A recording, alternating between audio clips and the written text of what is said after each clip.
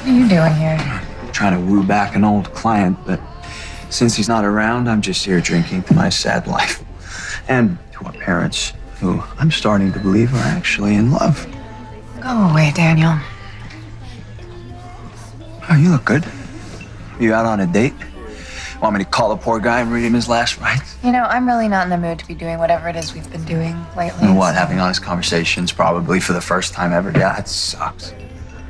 You know, I'm starting to realize why we didn't work. We're the same person.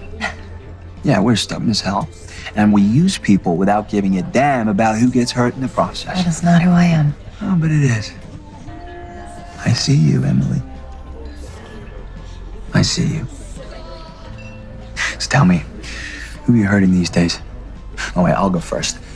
Margaux, the best woman I've been with in years, no offense, wants nothing more to do with me because I'm an ass. Well, we're not friends, Daniel, so I'm not going to prop you up and tell you to go fight for Margaux. You don't fight for anything. Ouch. Yeah. Well, I see you too. Yeah. You really do look pretty tonight. And I think that means you're up to something.